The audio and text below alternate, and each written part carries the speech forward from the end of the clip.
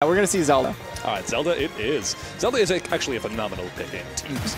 Because it's 3-on-1 at that point. Right? Zelda, get to pull out the Phantom. Ooh, what the? Okay, we have a Bowser Jr. on stream. Excuse you. That is not Bowser Jr. Oh, pardon me. Yeah. Pardon me. I was using the umbrella term. Right. I was using this character's swap name, which is equally valid. Can't just umbrella term. I'm pretty sure that's Larry. That is Larry Koopa, everybody. Larry out here, teaming with Cloud. Another proud son of the king himself. But coming in here, we're already seeing a lot of damage on Myran and Chino, and almost no damage on Tira and Nationwide until that last cross slash, regrettably.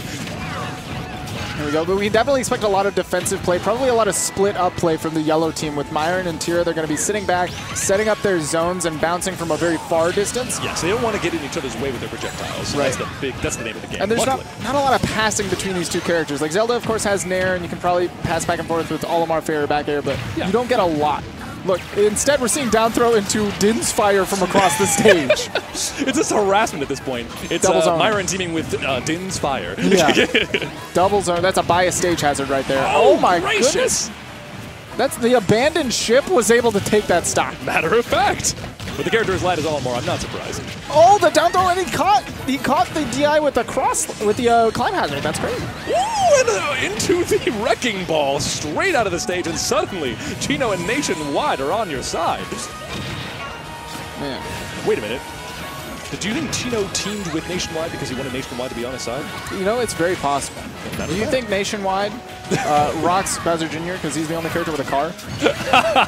Okay. Okay. How deep is the lore? And how deep is the lore? And the balance of doubles continues to vacillate between the two of them, and now suddenly Yellow Team's in the lead. Yeah, Yellow Team holding on to this. Of course, Myron's at a very high percent, and you know Olimar can lose his stock rather quickly. And anyone who can lose their stock quickly is Zelda on the field, especially in doubles. Oh, as you can see, including that was and not limited fire. to Myran. Yeah. Tragic. Unfortunate, because that angle was sick. That wasn't friendly fire. That was friendly wind. Right. That wasn't Din's Fire. Of course. You okay? The good news is that Tira, hanging back and waiting for the opportunity, will easily be able to take stocks as long as she's given the opportunity to put out one of those ridiculous knockback moves. Man, these Din's Fires are putting in work with Myran as the front runner. She says, all right. Sorry about the friendly fire. Here comes the more friendly fire. He's got the army, and she's bringing the magic. Matter of fact. Setting up the Phantom reversed here is going to cause some pressure. Now Chino's all by himself. Ooh, okay, and the spacing on that was perfect, because that hitbox is deceptively large. On the up B on Cloud. Oh my god. Zelda got the jabs to confirm into red Pikmin latching on. The coverage between Olimar, Zelda, and Phantom on ledge is just ridiculous. But it was too much. He said, there's no way. Not worth the effort. He had limit. He could have recovered with up B, but that panic air dodge, it happens to the best of us. So let's go into this game 2, figure out what we need to change. Sometimes when you're off stage, it feels like every individual finger on your hands has a brain of its own. Right. My God, you know what to do, but your fingers and your brain have different ideas. The gang's all here, and none of them agree. It's actually wild. But all right, game 1 going to Myran and Tira, despite a bit of a mess that was in the first round. It was a bit of a mess, but they pulled it together. And I'd imagine you want as small of a stage as possible. They tidied up. Yeah. Small of a stage as possible if you want them to be, always in hitting distance, and you don't want Zelda to have space to camp you. Right. No more of that Din's Fire. Instead, they're going back. They're going back to Town City. I would have expected something like a Lylat or a Smashville or a Yoshi's. Lylat especially, because that's great for Bowser Jr. and Cloud. Yeah, and it's really up close and personal. But instead, trying to run it back, see what they can change. That's one thing that a lot of players will do to say, I want to make sure that my adjustments are actually on point, so I'll know I've adapted if I'm doing better on the same stage. Matter of fact. Plus, this is the highest healing in the game, so you don't need to worry as much about Furor's wind. That's true. And we saw Furor's wind is potent. Potent. Din is supposedly the goddess of power, but Furor is making a case for herself. Oh, and so is Nationwide. Yeah. Killing off the side. Making a case and filing and claim. Myron's out of here.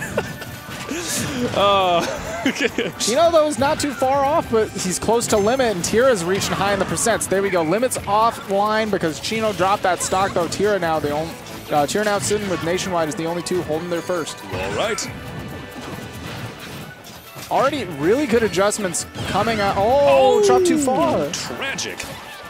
But all right, nothing too far off because Nationwide's already at 114%. And Myran seals it, says, don't even worry about it, Tira. We're back to 2-2. Doubles and doubles.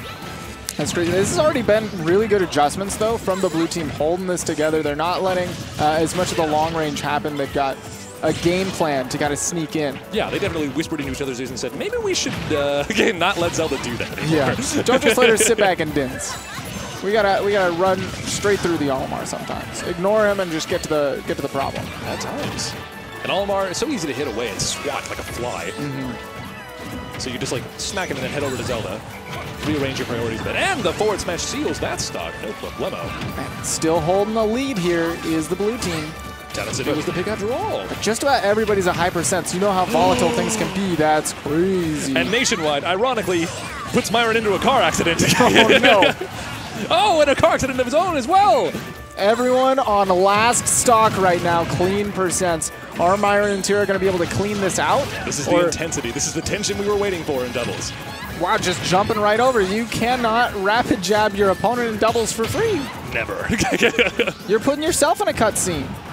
There's partners here. All right, in we go.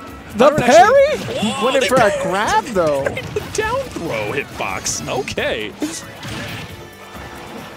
All right, that was almost it. Actually, I'm not sure. Bowser's up air is very weak. All right, he has limit. This is a bad situation for Tira to be in, so she backs the heck up. Oh, the Knight was still there to eat the limit, but of course I think Chino was close to where the limit would have expired regardless, so he just had to toss something. Yeah, we don't need Nationwide. Zelda has her own insurance plan, and it's called Phantom.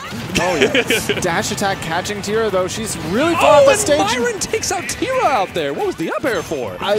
Maybe he was still in stun, and I don't know, man. Buffered it? Instinct? But don't worry. With Olimar, it's always but Chino just drops. Okay. Chino? Okay. I have no idea. That's up throw? Oh, no, that was purple. There was no way he was killing it with anything. Gotta pull out a blue. Get a blue out there. Yeah. But honestly, even a red from that stage position might have done it. Frankly. just not the purple one. Okay. Oh, I thought he was going to run into that cannonball. It is it's still an army battle right now. Exactly. The cannonball and the Mecha Koopa versus the army of the Pikmin. Whether Olimar has his teammates in the fray or not, it's always 4-on-1.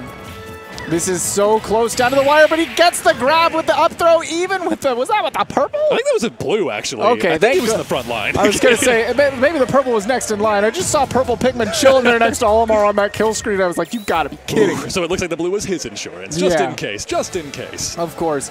So it was a little bit of a mess towards the end. It was a slugfest. But Tira and Myran pulled it through. There's a lot more doubles action coming at you guys soon, but for now we're going to be cutting to a